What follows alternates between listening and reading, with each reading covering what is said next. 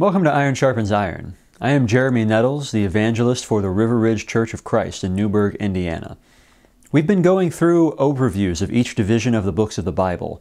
So far we've done broad looks at the whole thing, at the Old Testament, at the New Testament, the Torah, the Gospels, the Old Testament history books, and the New Testament history book, as well as what early history we can stitch together from the letters. You can find all of those if you'd like to go back and watch them, either again or for the first time if you're just now finding us, by going to our YouTube channel, youtube.com/River Ridge Church of Christ, and selecting the playlist very creatively named The Whole Bible. For today, we're examining the Old Testament books of poetry: Job, Psalms, Proverbs, Ecclesiastes, and Song of Solomon. Let's start with Job. Job is different.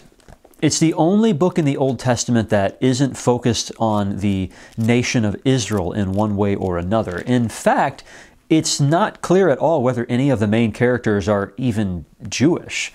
The author obviously is, but aside from a couple of clearly Hebrew names, the rest is not clear. Oh, and we have no idea when it was written, except that it's probably not long before Genesis was written, and certainly not after the Babylonian exile. That's a rather wide range of possible dates. Let's read the first 5 verses of the book. There was a man in the land of Uz whose name was Job, and that man was blameless and upright, one who feared God and turned away from evil. There were born to him 7 sons and 3 daughters. He possessed 7,000 sheep, 3,000 camels, 500 yoke of oxen, and 500 female donkeys, and very many servants, so that this man was the greatest of all the people of the East. His sons used to go and hold a feast in the house of each one on his day, and they would send and invite their 3 sisters to eat and drink with them. And when the days of the feast had run their course, Job would send and consecrate them, and he would rise early in the morning and offer burnt offerings according to the number of them all. For Job said, "It may be that my children have sinned and cursed God in their hearts." Thus Job did continually. Okay, so a very wealthy and devout individual who even takes pains to atone for his children's potential sins. Happy, healthy family. What happens? Verse 6. Now there was a day when the sons of God came to present themselves before the Lord, and Satan also came among them. The Lord said to Satan, "From where have you come?" Satan answered the Lord and said, "From going to and fro on the earth and from walking up and down on it." And the Lord said to Satan, "Have you considered my servant Job, that there is none like him on the earth, a blameless and upright man who fears God and turns away from evil?" Then Satan answered the Lord and said, "Does Job fear God for no reason? Have you not put a hedge around him and his house and all that he has on every side? You have blessed the work of his hands, and his possessions have increased in the land. But stretch out your hand and touch all that he has, and he will curse you to your face." And the Lord said to Satan, "Behold, all that he has is in your hand. Only against him do not stretch out your hand." So Satan went out from the presence of the Lord. God is bragging to Satan that Job isn't susceptible to Satan's attacks, and Satan is crying foul. Just contemplate the audacity of this character for a moment. He's trying to subvert the Lord of the universe and lead mankind to everlasting destruction out of hatred for both man and God, and he's complaining that God is making it unfairly difficult. Well, God takes the bet, but imposes a limit. You said his possessions were the reason for his love. Fine. Take them all away. But confine it to his possessions, since that's where you said the problem lies. I'm going to read the rest of the chapter. It's a little longer than most of our normal readings here, but I want you to experience as nearly as possible the full weight of the impact of this scene. Now there was a day when his sons and daughters were eating and drinking wine in their oldest brother's house. And there came a messenger to Job and said, "The oxen were plowing and the donkeys feeding beside them, and the Sabaeans fell among them and took them and struck down the servants with the edge of the sword, and I alone have escaped to tell you."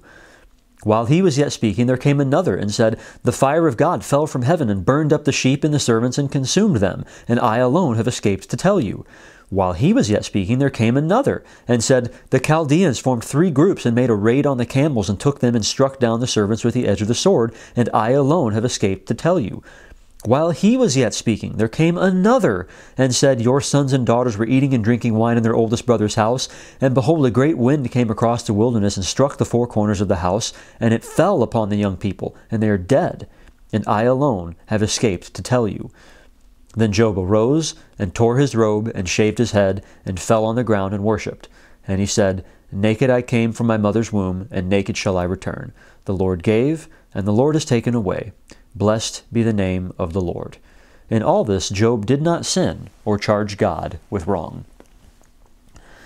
So that sounds horrible, but Job retains his integrity, and while he mourns the loss, he blesses God rather than cursing him, spoiling Satan's prediction. In the next chapter, Satan gets permission to take it to the next level and gives Job a horribly uncomfortable illness to top it all off, but Job stands fast. Let's read what he says in verses 11 through 13 of chapter 2. Now when Job's 3 friends heard of all this evil that had come upon him, they came each from his own place, Eliphaz the Temanite, Bildad the Shuhite, and Zophar the Naamathite. They made an appointment together to come to show him sympathy and comfort him. And when they saw him from a distance, they did not recognize him. And they raised their voices and wept, and they tore their robes and sprinkled dust on their heads toward heaven. And they sat with him on the ground 7 days and 7 nights, and no one spoke a word to him, for they saw that his suffering was very great. It goes downhill from there. Job starts to vent his frustration and mourn his loss and his existence, and so far things are okay. His friends are sitting with him, listening to what he's suffered and how he feels, and their presence is, if not a comfort per se, at least an indicator to him that he doesn't have to suffer all of this alone, doesn't have to carry the weight without any help. And then, as so often happens, the friends proceed to ruin everything by flapping their lips. They don't think their hurting matters, they think it's the right thing to do. But it's worse than worthless, in fact. The 3 friends spend the next 29 chapters arguing with Job, telling him that he deserved all of this and needs to repent. Of what? They don't know. But they're convinced every deed is repaid in this life, and so if the repayment Job is receiving is of this sort, well, it must indicate that someone up there isn't too fond of him because of something he did. Job gets increasingly frustrated, arguing rightly that these sufferings are not in payment for some sin on his part. He's not perfect, but this is obviously lopsided. There are obviously wicked people who never suffer anything like this, and in fact, the righteous are often their victims. So what gives? Job's frustration leads him to the point of claiming that he could successfully argue his case before God, that he had done no wrong and his suffering was unjust. This was basically accurate, but he goes a little overboard in the way he expresses it. Finally, a 4th friend chimes in and speaks on God's behalf, saying that the other 3 are jerks who don't know what they're talking about, and that Job is getting above his pay grade in justifying himself rather than God. He goes on at some length like this, filling chapters 32 through 37. In chapter 38, God himself joins their little discussion and reminds them all just how far above them he is. He doesn't address all of their concerns. It's not about logic, it's about authority. He's telling Job and his friends, I know what I'm doing, and that should be enough for you. And Job agrees. Then Job answered the Lord and said, I know that you can do all things, and that no purpose of yours can be thwarted. Who is this that hides counsel without knowledge? That's what God had said to him. Therefore I have uttered what I did not understand, things too wonderful for me, which I did not know. Hear and I will speak, I will question you, and you make it known to me. That's another thing God said to him. I had heard of you by the hearing of the ear, but now my eye sees you. Therefore I despise myself and repent in dust and ashes. In the end, God blesses Job more than at the beginning. There's a lot more baggage to this story, of course, but let's focus on the ending. Job wasn't perfect to begin with. He wasn't perfect through the whole ordeal. But he didn't blame or curse God, and aside from a bad attitude part of the time, he pleased God in how he dealt with his suffering. And God rewarded him. This is a great lesson for us, although we ought to understand both the physical and spiritual sides of it. Just as we shouldn't expect suffering to only be the direct result of our own sin, we also shouldn't expect a full reward for righteousness to come to us in the present life. Let's move on to Psalms. There are 150 of these, so let's get started. Okay, we're not really going to read all of these, but while that might sound daunting, most of them are actually quite short. Let's read a handful of the shorter ones to help us get an idea of what to expect. The first and quintessential psalm is the most important one we should read to get a feel for the whole collection. Blessed is the man who walks not in the counsel of the wicked, nor stands in the way of sinners, nor sits in the seat of scoffers. But his delight is in the law of the Lord, and on his law he meditates day and night. He is like a tree planted by streams of water that yields its fruit in its season, and its leaf does not wither. In all that he does he prospers. The wicked are not so, but are like chaff that the wind drives away. Therefore the wicked will not stand in the judgment, nor sinners in the congregation of the righteous. For the Lord knows the way of the righteous, but the way of the wicked will perish. This psalm draws a contrast between those who serve God and those who don't. It predicts every kind of success to the righteous and every kind of failure for the wicked. Now, in the physical world, we don't see things lining up quite so neatly, do we? Remember Job? But that's not the point. It's A, about the general rule, and B, a hint of spiritual things to come. Psalm 15, a psalm of David. O Lord, who shall sojourn in your tent? Who shall dwell on your holy hill? He who walks blamelessly and does what is right, and speaks truth in his heart, who does not slander with his tongue, and does no evil to his neighbor, nor takes up a reproach against his friend, in whose eyes a vile person is despised, but who honors those who fear the Lord, who swears to his own hurt and does not change, who does not put out his money at interest, and does not take a bribe against the innocent. He who does these things shall never be moved. This one was attributed to King David, and knowing that, we can see his question in light of not only being allowed in God's presence at the early prototype of the temple in Jerusalem, but also being allowed to reign as king from that same mountain. He affirms the value of morally upright behaviors and says something similar to what we found in Psalm 1, that the one who behaves righteously will not be moved. Now's a good time to mention that David is listed as the author of very nearly every psalm in Book 1. Other authors are sometimes listed in the other books, and sometimes none is given. And the convention is to refer to the author of any given psalm as the psalmist, not to be confused with the palmist, which, in fairness, is a common point of confusion among people who've never given 5 minutes attention to God's Word. Moving on. What's this Book 1, you ask? Well, since it's kind of a long collection and it was being written down on scrolls, you can see why it would have been necessary to divide them up. There are also some broad thematic similarities between each book, but trying to come up with a rhyme or reason for the exact arrangement is a fruitless task. The 150 Psalms are divided into 5 books. Book 1 goes up through Psalm 41, and then with Psalm 42, we're in Book 2. Book 3 starts at Psalm 73, Book 4 at Psalm 90, and Book 5 contains Psalms 107 through 150. It's not exactly an even spread. Through the course of the collection, we see poems that praise God either from an individual or corporate perspective, others that are prayers for help on behalf of an individual or the nation of Israel, some that are teaching tools, some that rehearse Israel's history, some that predict God's judgments and blessings, and still others that are sort of seasonal songs. And then there are a bunch that blend 2 or more of these general categories. It's a jumble. Some are obviously intended to be sung, often with accompaniment and often in the course of temple worship. Others are intended to be recited either by individuals or by groups. We don't have time to look at examples of each of these, but a couple bear mentioning. Psalm 22. My God, why have you forsaken me? Why are you so far from saving me from the words of my groaning? O my God, I cry by day, but you do not answer, and by night, but I find no rest. You may recognize this one from much later. Jesus spoke the opening words of this psalm from the cross, opening the door to heated theological debate for centuries to come. But I'm more interested in pointing out today that the rest of this psalm is just chock full of prophecies that Jesus would fulfill. It's not unique in this. Many of the psalms are messianic to some degree, and it's even quite easy to go overboard and see Jesus in just about every line of just about every psalm. That's not entirely a mistake. There's no denying a bunch of those prophecies are really there. The problem comes when people stop paying attention to the more earthly, temporal meaning behind the Psalms as they were originally written. The stuff about Jesus is more important by a long shot, but we'll fail to understand Jesus adequately if we stop paying attention to the cultural experience and story into which he was born. Jumping far ahead, Psalm 117 stands out as the shortest chapter in the Bible. It's only 2 verses long. Praise the Lord, all nations, extol him, all peoples, for great is his steadfast love toward us, and the faithfulness of the Lord endures forever. Praise the Lord. Short, sweet, and to the point. Psalm 119 stands out as the longest chapter in the Bible, and it's not a particularly close competition. We're not going to read it right now, but it's definitely worth your time. It's an acrostic, which means 22 sections, each built around a letter in the Hebrew alphabet, or alphabet if you're pedantic. Each section comprises 8 verses, and each verse begins with the letter currently in focus.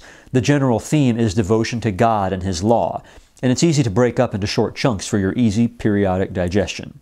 The Psalter winds down with several psalms of unmitigated praise for God for this, that, and the other thing.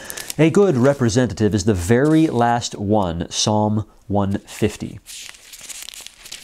Praise the Lord. Praise God in His sanctuary. Praise Him in His mighty heavens. Praise Him for His mighty deeds. Praise Him according to His excellent greatness.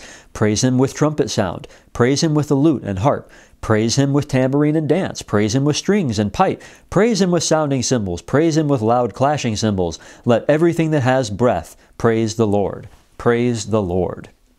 Okay, the long 2 books are out of the way. Now let's spend some time on the lighter material.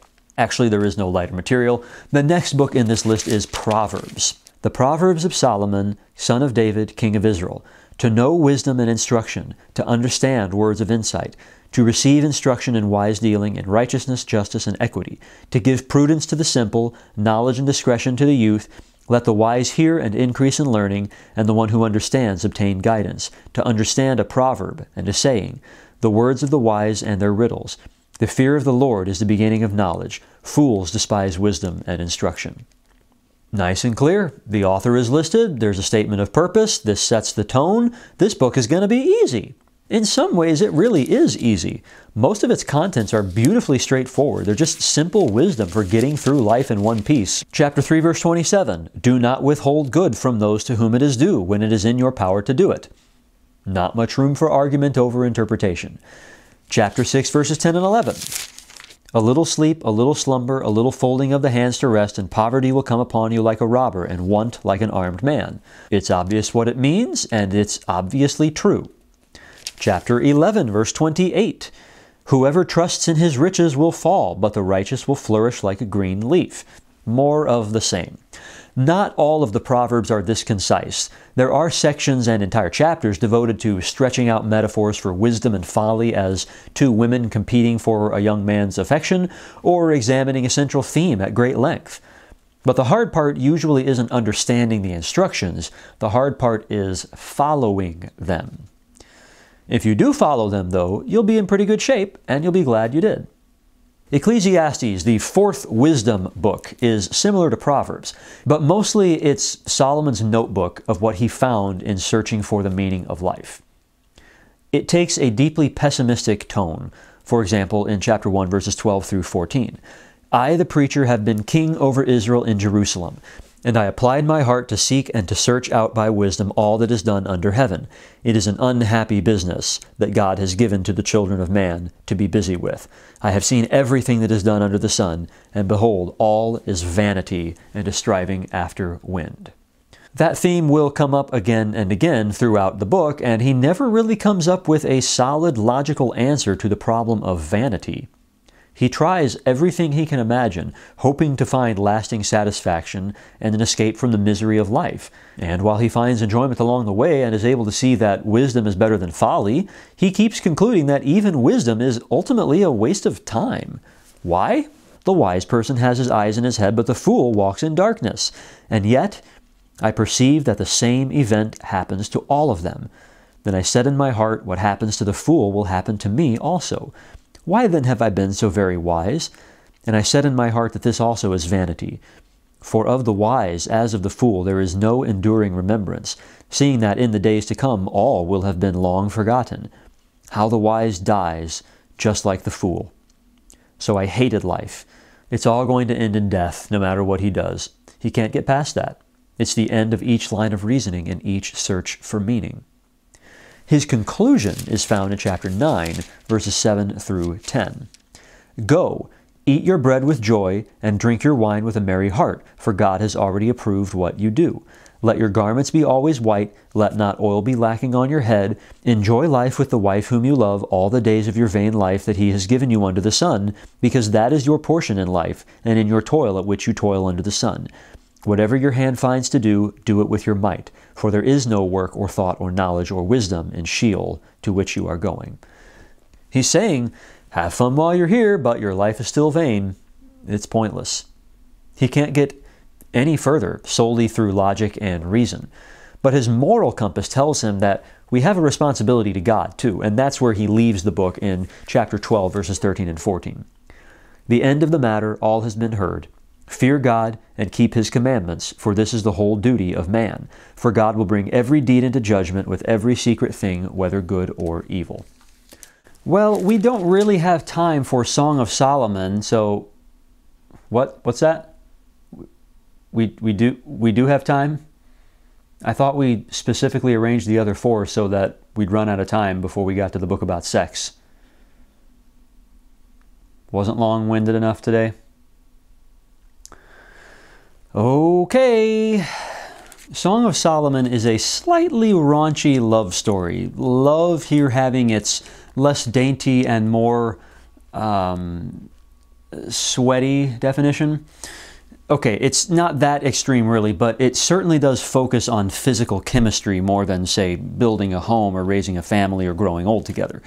Traditionally, this book has been read as a simple allegory between Christ and the church, and that's a fine way of reading it. But, of course, let's keep in mind that it would be almost 1,000 years between its writing and its making any sense at all in that line of interpretation, which prompts me to ask, what did God intend for the Jews to get out of this book then? It could stand just as easily as an allegory for God and his bride, the nation of Israel, and it wouldn't be the only time that God described their roles in that way. But just like the problem of seeing Jesus and only Jesus everywhere in the Psalms, it would be a mistake to ignore the simple physical interpretation in favor of a higher order spiritual meaning. This book does an excellent job of describing the joys of physical love as God designed it to be enjoyed by husbands and wives. The poem is organized almost like a play, with a female speaker, the Shulamite, and a male speaker, the shepherd, and a chorus of onlookers who help to advance the narrative outside of the direct monologue and dialogue. Some examples of the intense physical imagery. Chapter 2, verse 3, from the female perspective. As an apple tree among the trees of the forest, so is my beloved among the young men. With great delight I sat in his shadow, and his fruit was sweet to my taste. He brought me to the banqueting house, and his banner over me was love. Sustain me with raisins, refresh me with apples, for I am sick with love. His left hand is under my head, and his right hand embraces me. Chapter 3, still from the female perspective. Scarcely had I passed them, when I found him whom my soul loves. I held him and would not let him go until I had brought him into my mother's house, and into the chamber of her who conceived me. I adjure you, O daughters of Jerusalem, by the gazelles or the does of the field, that you not stir up or awaken love until it pleases. Before I read you this next section, I should point out that there's this really creepy feature of the book where the man calls his love interest my sister, my bride, a bunch of times, and it's tough for us to hear anything after that phrase because ew. But I assure you it's not actually about incest. It's just a common cultural way of couples referring to each other, and it's not solely the Israelites who did this. We find it creepy, but you can see the reason for it. A strong bond of family and friendship, rivaled only by sibling relationships, although with some pretty important differences. With that out of the way, hopefully now you can pay closer attention to the important details of chapter 5, beginning with verse 1. I came to my garden, my sister, my bride. I gathered my myrrh with my spice. I ate my honeycomb with my honey. I drank my wine with my milk. Eat, friends, drink, and be drunk with love. I slept, but my heart was awake. A sound, my beloved is knocking. Open to me, my sister, my love, my dove, my perfect one. For my head is wet with dew, my locks with the drops of the night. I had put off my garment. How could I put it on? I had bathed my feet. How could I soil them? My beloved put his hand to the latch, and my heart was thrilled within me. I arose to open to my beloved, and my hands dripped with myrrh, my fingers with liquid myrrh, on the handles of the bolt. I opened to my beloved, but my beloved had turned and gone. Okay, if you didn't understand what some of those metaphors are supposed to mean, then no, I am not going to explain them to you. Maybe you should go ask your parents what it means. Or maybe it's more likely you should go ask your kids what it means and they might be able to fill in some of the gaps for you. I don't know. Either way, good luck. I expect it'll be an uncomfortable conversation. If you're still sketchy on what's going on here and trying to look at the Bible through a VidAngel filter, then this next section will have to just be blotted out entirely. Chapter 7, verse 1. How beautiful are your feet in sandals, O noble daughter! Your rounded thighs are like jewels, the work of a master hand. Your navel is a rounded bowl that never lacks mixed wine. Your belly is a heap of wheat encircled with lilies. Your 2 breasts are like 2 fawns, twins of a gazelle. Your neck is like an ivory tower. Your eyes are pools in Heshbon by the gate of Beth Rabbim. Your nose is like a tower of Lebanon which looks toward Damascus. Your head crowns you like Carmel, and your flowing locks are like purple. A king is held captive in the tresses. How beautiful and pleasant you are, O loved one, with all your delights. Your stature is like a palm tree, and your breasts are like its clusters. I say, I will climb the palm tree and lay hold of its fruit. Oh, may your breasts be like clusters of the vine, the scent of your breath like apples, and your mouth like the best wine. It goes down smoothly for my beloved, gliding over lips and teeth. I am my beloved's, and his desire is for me. Okay, I'm gonna have to stop. There's just not much that I can get away with saying in commentary on this, so I hope it speaks for itself well enough. I will venture one point of guidance. Your belly is a heap of wheat is probably not a pickup line that will be tremendously successful for you. This book ought to be viewed, just like anything, in context. Part of the reason Christians tend to shy away from it is that it's so, well, lustful. But there is a place for sexual lust within marriage, and that's the context of the relationship being described in Song of Solomon. Now, I'm off to go find my wife. Oh, right, we're not done yet. Let's wrap this up by getting our minds out of the gutter and going back to the point Solomon tried to get across to us in Ecclesiastes. However much enjoyment we may find in the physical pleasures of life, food, drink, sex, money, friendship, accomplishment, what have you, it's ultimately all vain. You can't take it with you. You're going to end up just as dead, whether you're rich or poor, wise or a fool, married or lonely, a parent or childless, even righteous or evil. Solomon's point is, which would you rather have, even understanding that it's all pointless? But we can go beyond that. Jesus came here and died for us, not so that we could take our wealth or fame with us after death, but so that we wouldn't have to take our sin with us. He loves his church, as the shepherd loved his bride, and we look forward to a reconciliation and consummation of sorts when he returns. Will you be a part of his bride when he comes? Or will you be left desolate in the dark and cold? All of these books are pointing the way toward Christ and enjoying him forever. But they're not a full map. If you'd like to learn more, please get in touch with us at River Ridge and we'd love to help you. You can reach us at 812-550-6234 or info@riverridgechurch.org, and we'd be happy to study with you, teach you, encourage you, and help you find the narrow way that leads to life. Please get in touch with us. This was a fun one to write and present, and I hope you got a lot out of it. I know I did. Thanks for joining me on Iron Sharpens Iron.